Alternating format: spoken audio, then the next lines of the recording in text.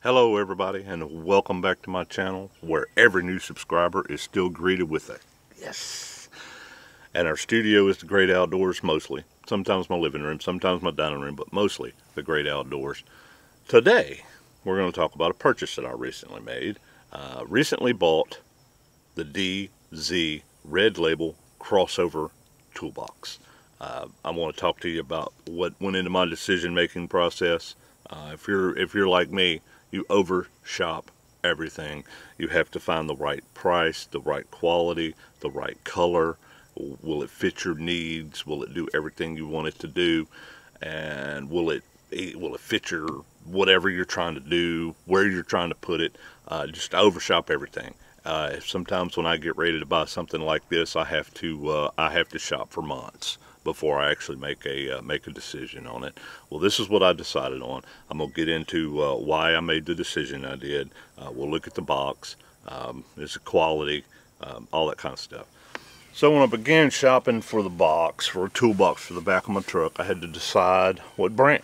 First of all, and so I started perusing through some brands. There's a whole bunch of different brands of these things. They're very similar in shapes and sizes and all that. There's nothing really out there that's any big difference than any of the other, just a little bit better quality build.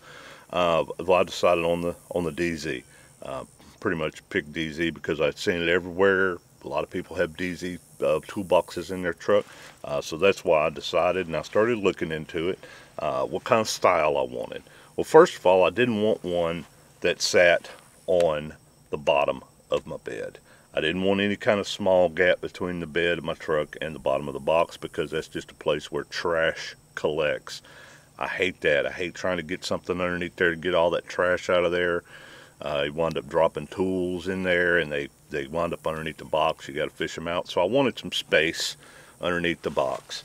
I've got plenty of space under the box now. I can slide totes. I can put a milk cradle fit underneath there.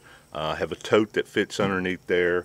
And it just keeps it a little bit more organized for me. Plus, I know me. If I have a box with a large capacity in it with a whole bunch of space, it's just going to get nasty cluttered. I'm just going to throw crap in there. No matter what it is, it's going to get full of junk, and it'll take me forever to find anything in there. So I decided on something with a little bit more capacity than just a small box. But I've got the crossover because I wanted as much capacity as I could. And I didn't want it real deep, like I said, because I wound up getting it cluttered and nasty and all that kind of stuff. Now, when this box came in, this is what it looked like. The shipping container was a little bit tore up. I was kind of worried when I pulled it out there was going to be a whole bunch of damage on it, but there was absolutely no damage to this box whatsoever. Not a dent, not a scratch, nothing.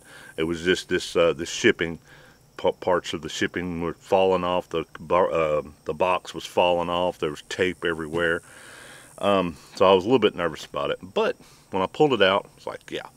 So and I put this in here pretty much by myself. It took me a while to decide whether I wanted a crossover or a full box that didn't cross over, come out over the edge of the bed, because of my ladder rack. I didn't know how I was going to use my ladder rack on it, and I'll show you how. I mean, I saw some other guy with this same setup on his truck, and I thought, oh, yeah, that'll work. At least I can get a 6-foot ladder on my ladder rack and still carry a kayak whenever I want to. So yeah, it works.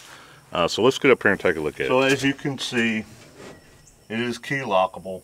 There's a handle on both sides that you can reach. It'll open from either side. So that's kind of nice. So if you're on the other side of the truck, you don't have to walk around to open it up.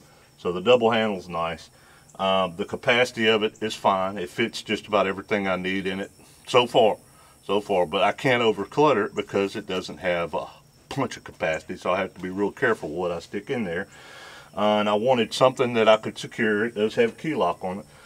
I wanted something that I could secure tools and equipment, anything that I carry for my AC work in here. The mounting of this thing was quite easy.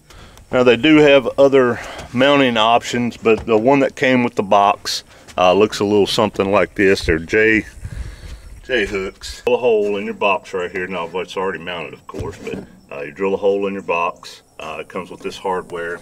See if I can get you down here where you can actually see what it looks like. And it goes underneath the bed, the corner of your bed like that. The way you're not drilling into your bed. So if you ever want to trade your truck in, get a new truck or whatever, it's easy to remove. It just slips right out of here. It was really easy to put in. And you can see the capacity on it. It's very well constructed, in my opinion. This tray is movable.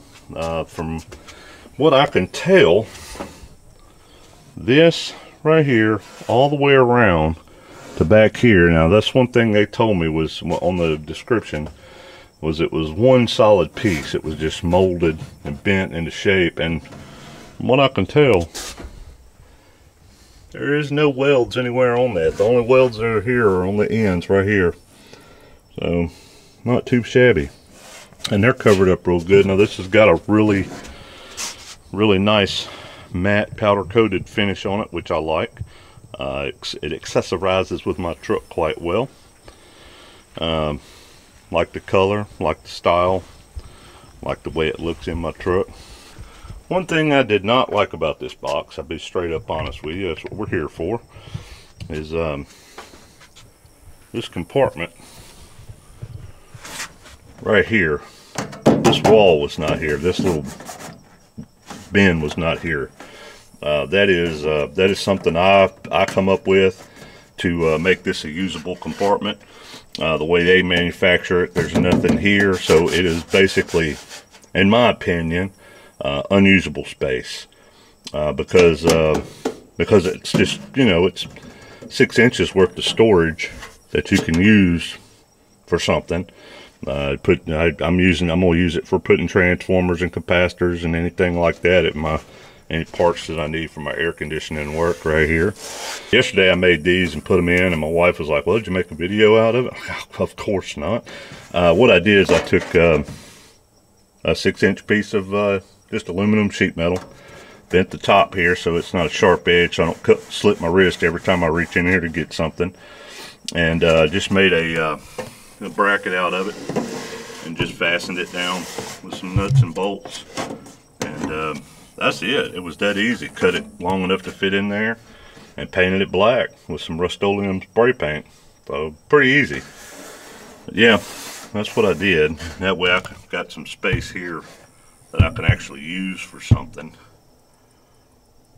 instead of just dead space up there. Because if you set anything up there, as soon as you take off down the road, make a turn, it's going to fall off in the bottom of the bed. So that is the only thing I didn't like about this toolbox.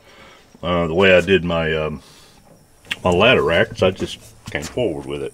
I can still fit a 6-foot ladder over the top here, and it works. Alright, another thing I liked about this size box with the space between here and there is the fact that I can store my